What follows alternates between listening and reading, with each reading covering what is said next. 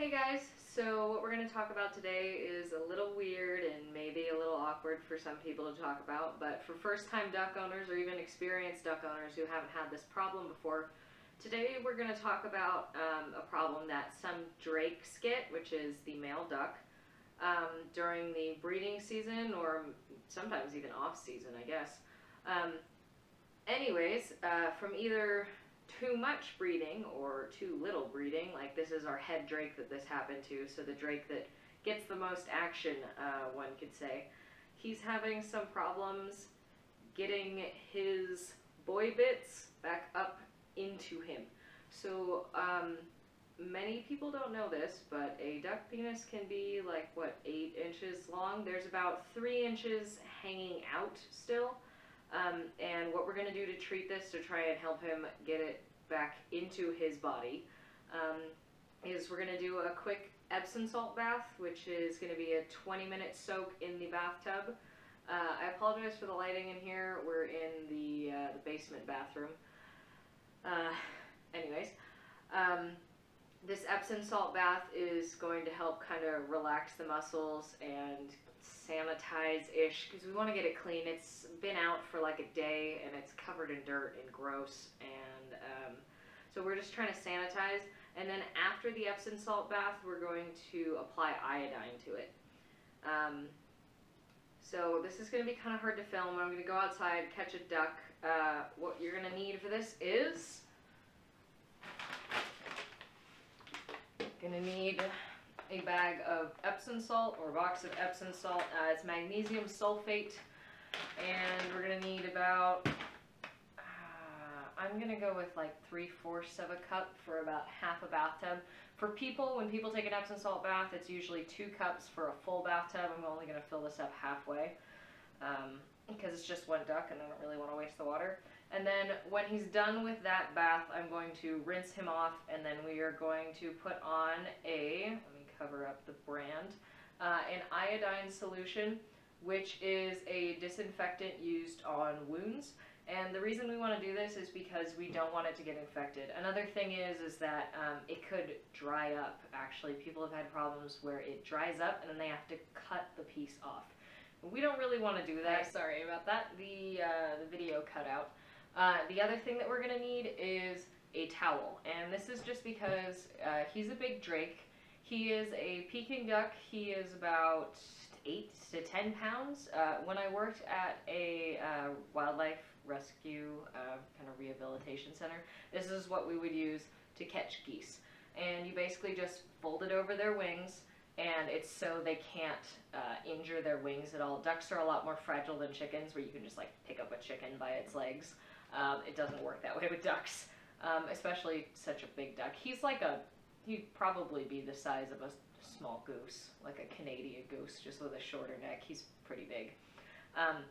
And I'm not going to be able to show you guys the video of me catching him just because I don't have someone to film it for me, but I will show you when he gets in here, the way I'm holding him with the towel. And then I'll show you all this lovely stuff. All right.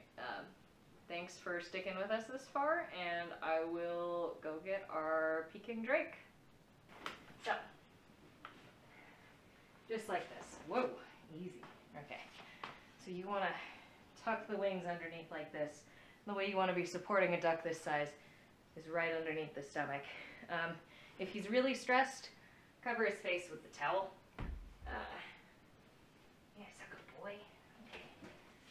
So he shouldn't be able to get out of there just because he's rather large. And that's how you transport a duck. A very nervous duck. Okay, so for our boy, we are, hey. It's okay. Yeah, I know, it's very stressful. It's okay. Good boy. So I've cleaned out the tub prior to this, and I'll just be using a regular plug to plug up the drain. I hadn't filled the tub yet, because I wanted him in here first before I did anything really. And the water is going to be kind of warm, but not crazy. Are you getting mad at me? Huh?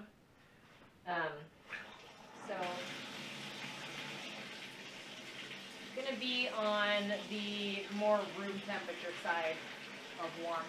And I'm going to let him kind of stay in the clean water before I add any Epsom salt, just to kind of do the first rinse, and I'm sure he's going to drink some of it, so I'd rather him get that out of his system before we add the Epsom salt.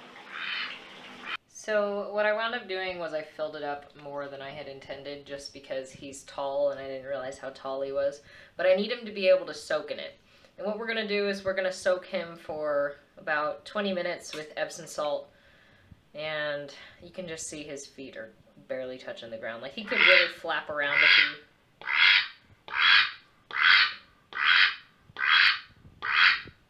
he could really flap around if he wanted to. I was trying to keep the water level low so he wouldn't feel the need to, you know, swim or anything in it.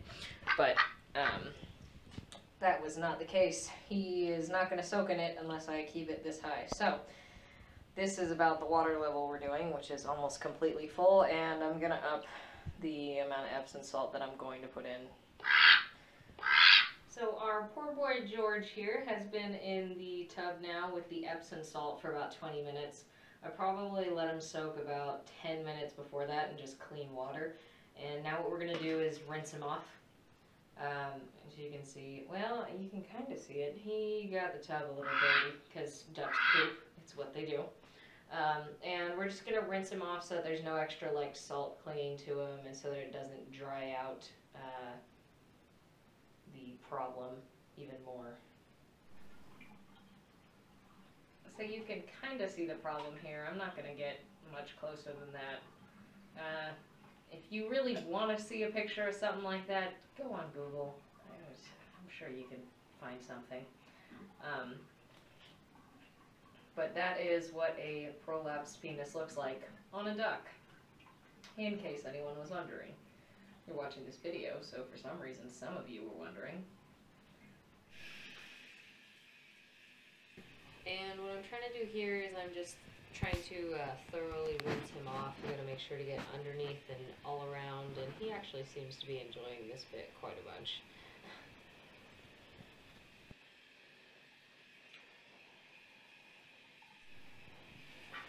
This next piece is just me putting some iodine on a piece of tissue and then applying it to the area that is affected. Sorry, buddy.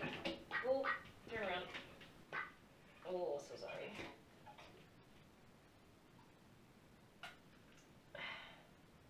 Do you need to? Do you need to do that right now? Okay. Ouch. Oh, that looks like it hurts, buddy. Ooh. Okay.